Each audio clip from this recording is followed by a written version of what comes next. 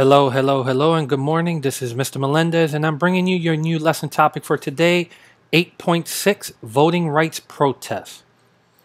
So before we get into the main mini lesson, I just wanted to cover what we've been doing so far in the unit. The unit is pretty much talking about nonviolent protests, and we saw that in our previous lessons we talked about different forms or expressions of protest, and one of them we dealt with was the lunch counters in Woolworths. We did the sit-ins, and then after that we talked about the boycott that happened in Montgomery, Alabama for refusing to use the services for buses when Rosa Parks was asked to move to the back of the bus and she refused. She was jailed, and the result of it, people organized, and what they did was they boycott the bus system. Now we get to a point and we're starting to cover more different types of nonviolent protests, and we get to this part where we get to marching. Now, before we talked about boycotting, and remember that boycott is an expression of protest. It's a voluntary act of intentional abstention, all right? And what abstention is you're restricting yourself from either buying or using a particular product or dealing with a person or organization.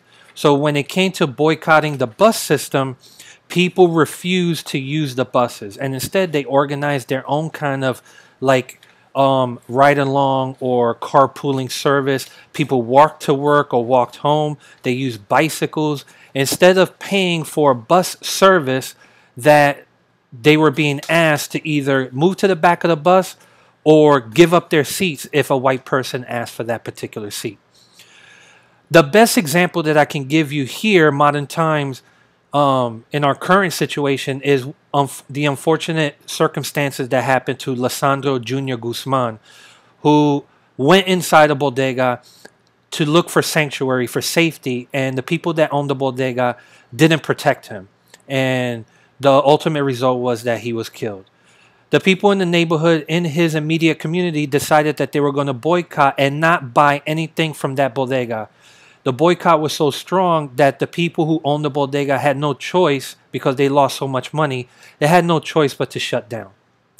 So the strength in nonviolent protests is there. We see the results. And now we're getting to another form of protest, which is marching.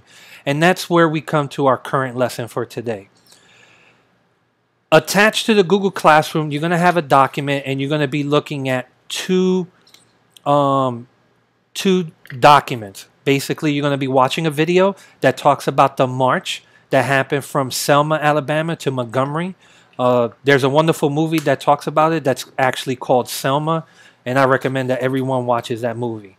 So you're going to watch that. It's going to be attached in your Google Classroom. It's a YouTube video. Go ahead and click on it. Watch the entire video. And on the Google Doc that I'm going to attach, you're going to see a bank of questions. You're going to have 4 questions, and you're going to answer those questions based on the video that you watched on YouTube. Continue to scroll down on your document, and then you're going to come to a primary source document, an actual letter that was written by Dr. Martin Luther King when he was jailed in Alabama.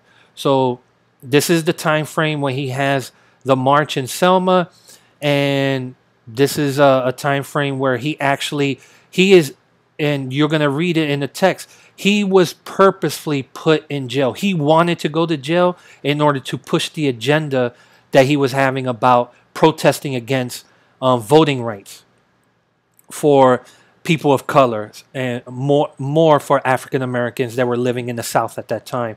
Because of what was happening, there was such a huge discrimination against African Americans for voting that sometimes they would wait hours and hours in a line, hundreds of people standing in line, and only 4 or 5 will get to vote because they were the only ones that would pass a test to prove that they could vote.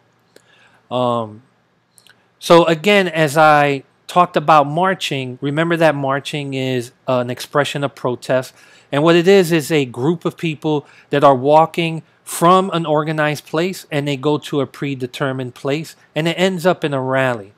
Going back to my example before with Junior Guzman, when this tragedy happened, and they were having the court case that was happening here in the Bronx. The community rallied together, and they actually started in the neighborhood where Junior Guzman grew up.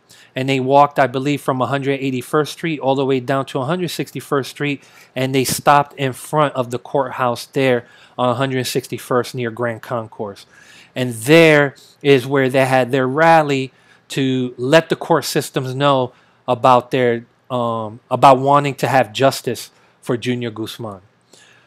So as you read through this document, you're going to see that Dr. Martin Luther King, why he chose to be jailed during this time frame, and you're going to read about his main intention, his purpose of why he wanted to be in jail during this time frame.